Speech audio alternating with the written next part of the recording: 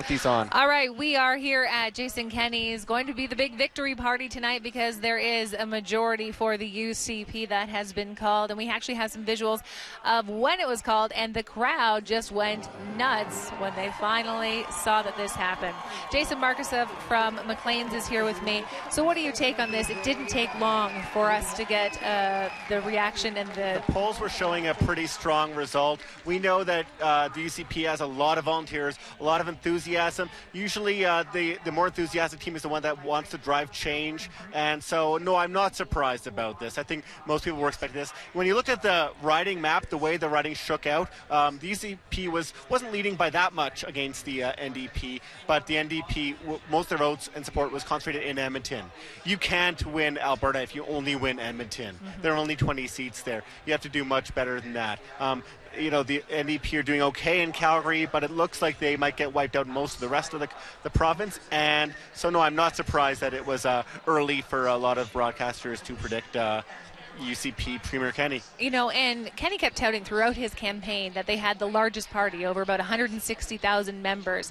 And you think that helped them get those early results and get the groundswell going? They had very competitive nomination contests, because in some areas of the province, say like the small towns like Medicine Hat or Drayton Valley or St. Paul or Three Hills, to win the UCP nomination is to win a seat. So they're very, very competitive ones, even in Calgary, even in Edmonton, because they knew that that's a very likely way to get into government. And through doing that, he actually built parties. These candidates had to enlist members, build support, build their networks. That's something the NDP didn't really have ever, not in this election, not in past elections. So they actually would have struggled on the organizational level in that regard. All right. So Kenney is now the premier, or will be in a few moments. And what do you foresee for the UCP and the next couple of months ahead? I'd imagine he's going to try to work very quick. And he's spoken about this. He says, we're going to have a summer session of the legislature. We'll have our Bill 1 to repeal the carbon tax. We'll have other bills to repeal some farm legislation and some other regulations from the UCP. He's saying he's already going to enact the turn off the taps legislation. I don't think he's actually going to turn off the taps yet, but the threat's going to become more real. He's probably going to take actions against Justin Trudeau. I think he's been planning this for a long time. He knew this was coming. He's preparing. I think we're going to see him hit the ground running. He already apparently has a press conference planned tomorrow afternoon in Edmonton. This guy is a preparer. He's very careful, and I think we're going to see a lot of decisive action really quickly.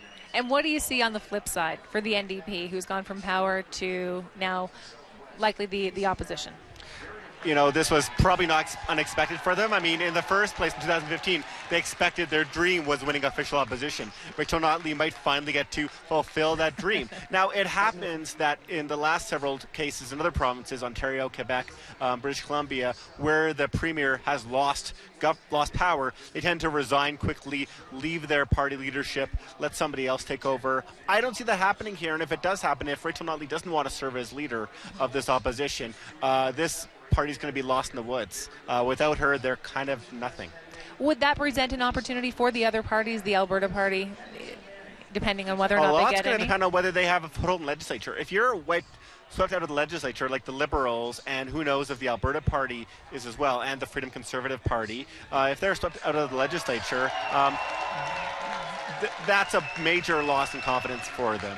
This really does become a two-party state, and those parties struggle for any voice at all. All right, thanks so much for your thoughts, Jason Markusoff. We are here at the UCP election headquarters where they have won a majority, and we've got a happy crowd, but we're going to head back over now to Carly.